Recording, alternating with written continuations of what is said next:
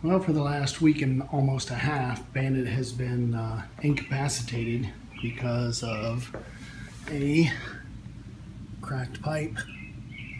You can see right through here that is cracked in half, and I'm going to get that welded together today.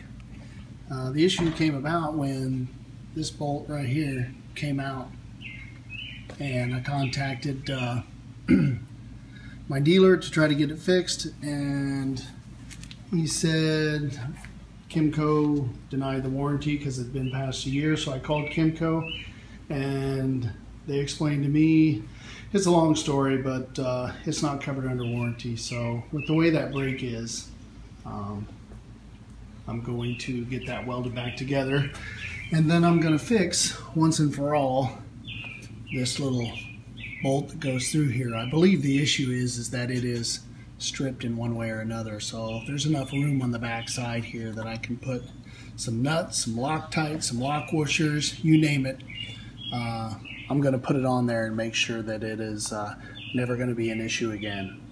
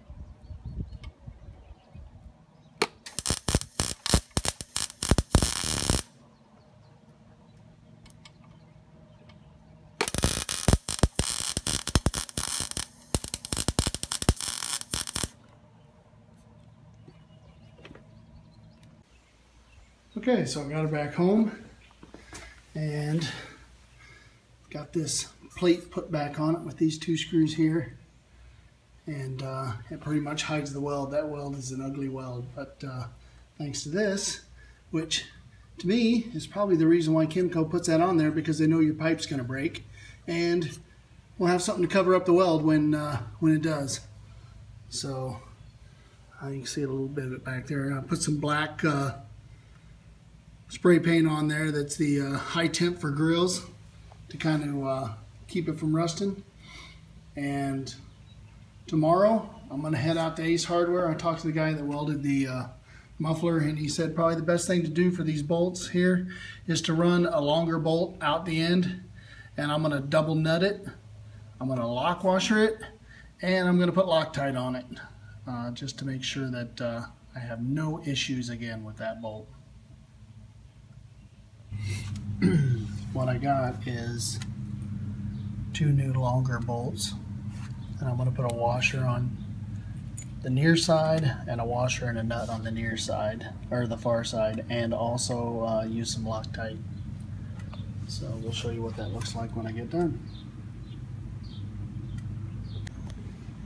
The job is done. We'll let her sit overnight. You see the new screw there, and the new bolt and new bolt there.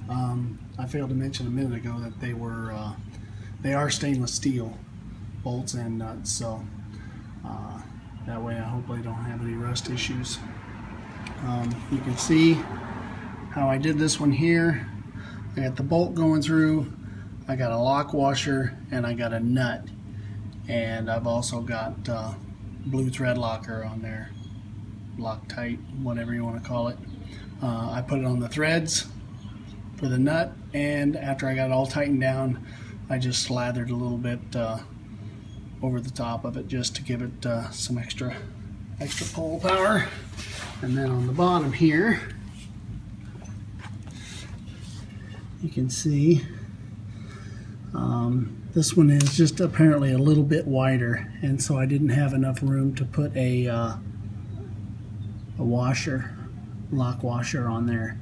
So I just got the nut and some thread locker on there. So we'll see how this holds.